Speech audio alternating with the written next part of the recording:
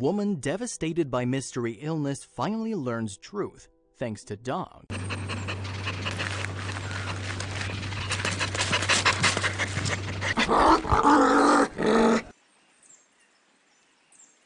The doctor said it was just a normal ailment, but her dog knew better and she needed help immediately. Her dog had snapped viciously at her belly and she knew something was very wrong, something inside her, something waiting to reveal itself. As the doctor casually looked her over, she shuddered as another wave of nausea gripped her and he didn't even notice. She was hiding behind a wall of pain, a dull ache that had become an insistent ball of agony. It was 2013 when she felt the first sign, bloating up her belly like a fat frog and causing a lot of discomfort during the move from California to Wisconsin. They just stopped for a quick snack before getting back to the task at hand. She waved it off as something they had had for lunch. It was very unusual, but like the most of us, she shrugged the warning signs away, thinking that next time she would order something better, maybe a salad or something light. She wouldn't be that lucky. It wasn't long before Stephanie conceded to herself that this may be more than a bout of indigestion, so in the fall of 2013, Stephanie finally set up an appointment with her local GP. She outlined all the symptoms she'd been experiencing over the past few months: trouble eating, bloating, and now full-blown pain in her abdomen. She told the doctor that she was worried that this was more serious because it was only getting worse, not better. Pushed for time and having seen similar cases before, the doctor dismissed her worry with a quick diagnosis, even though he did no tests to confirm anything. Stephanie, not wanting to insult him, accepted his answer. She grasped the script he'd scribbled down on his pad in her hands as a wave of nausea hit her. Stephanie tried to remember what the doctor had said as she filled her prescription of painkillers at the pharmacy. He thought that she'd just had an ovarian cyst. It was painful, but they usually disappear on their own within a few months. But this pain felt different. She wanted to believe, but deep inside she knew that it was a lie. After taking a couple of days off for bed rest, she had to get back to work. The pain medication was helping with some of the symptoms, like the sharp shooting pain in her belly was more of a dull throb now, but even medicine couldn't hide the fact that the pills were masking something serious. It was only when Sierra, her Siberian Husky, did something strange that Stephanie knew she couldn't trust that doctor. Sierra had been adopted by Stephanie from her son when she was 9 months old. Jean-Pierre, her oldest son, had enlisted in the Air Force and was due to leave for duty overseas shortly. Sierra soon became Stephanie's best friend and loving companion. She never wanted to leave Steph's side, so when Sierra started acting weirdly around her, she couldn't help but think that something was wrong. One day, just as Stephanie walked in the door, Sierra walked right up to her and did something she'd never done before. She put her nose on my lower belly and sniffed so intensely that I thought I spilled something on my clothes, she recalls. Then Sierra snapped into stress.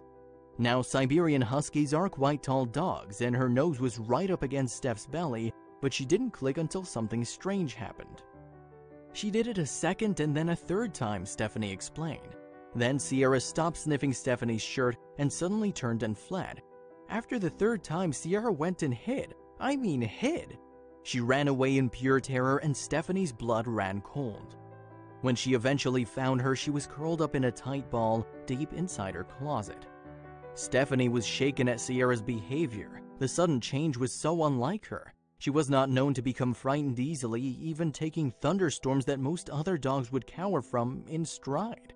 It was clear that the dog had sensed something inside her owner that had deeply unnerved her, but Stephanie wasn't ready to listen yet. Stephanie's symptoms became progressively worse, and she began to deteriorate in front of her family's eyes, but she remained determined to get to the bottom of her illness. She tried natural remedies, herbal concoctions, spoke to apparent experts in online chats, but nothing helped, and no one could give her an answer. Maybe it was all in her head. Stephanie was suffering more than usual on one particular day, and she made a decision. She wasn't going to continue hiding from the fact that something clearly wasn't right with her health. She decided to get a second opinion and booked a gynecologist appointment. She trusted her dog's reaction more than a rush doctor, and she was right to. To see Sierra become so afraid was spooky in its own right, Stephanie recalled later.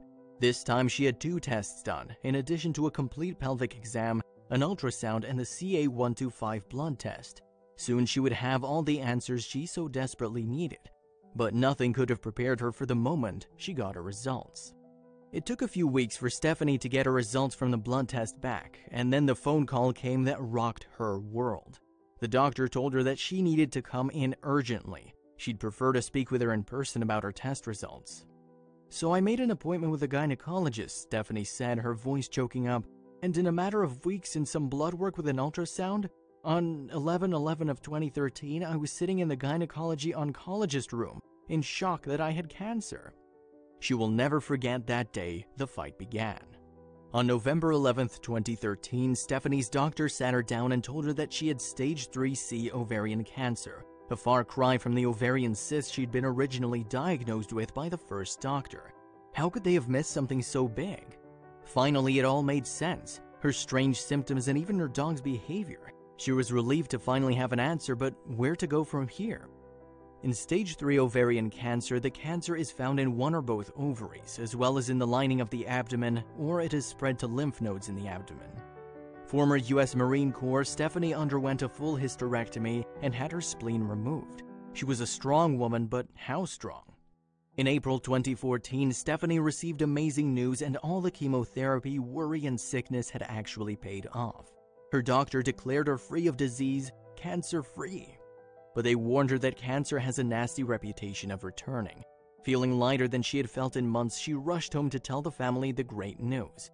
She was a survivor, but she should have known better. Stephanie resolved to live each day to the fullest. She knew the statistics, and she knew she was lucky to still be here, surrounded by family and not lying in a hospital bed. 70% of women who are diagnosed with ovarian cancer are at risk of the disease returning, especially for the women who are diagnosed in the late stages. Would she become a statistic? Stephanie had caught it fairly late. Out of 4 possible stages, she was diagnosed at stage 3. Her doctors warned her that it was more than likely the disease would return. She tried not to dwell on the past or fret over the future and just live one day at a time. But the doctors were right in their prognosis, and in 2015, Steph was back in the doctor's rooms. Steph didn't need to be told twice when Sierra did the exact same thing she'd done the last time. She sniffed Stephanie's belly and sped away to hide deep in the closet again. A sinking feeling filled her because she knew exactly what was wrong. Stephanie immediately made an appointment with her doctor, only to find out the terrible news: the cancer had returned. Sierra had caught it a second time, and now it was in Steph's liver. This time the dread disease was caught earlier, and Stephanie was able to undergo treatment again. She did the unthinkable. She beat cancer a second time. With some cutting-edge technology, Dr. Kushner suggested that she enroll in a clinical trial that included a new type of targeted cancer-fighting drug called a PARP inhibitor. She only hoped it was the last time she'd need it. It wasn't to be. Sierra once again started acting strangely, and Stephanie knew it was back. She went to the doctors again to confirm what she already knew, what her dog had told her. And for the 3rd time, Stephanie began treatment. This time the cancer had spread to her pelvic area. How much more could she take? It's almost like the dog knows something is going on and is scared. The dog didn't want to be near her. Ashley Wagner, the executive director of the Wisconsin Ovarian Cancer Alliance, said. That made all the difference in the world to her, says Dr. Kushner, regarding the high-tech science behind her recovery. It's amazing that one of the first targeted therapies for ovarian cancer became available just as she needed it.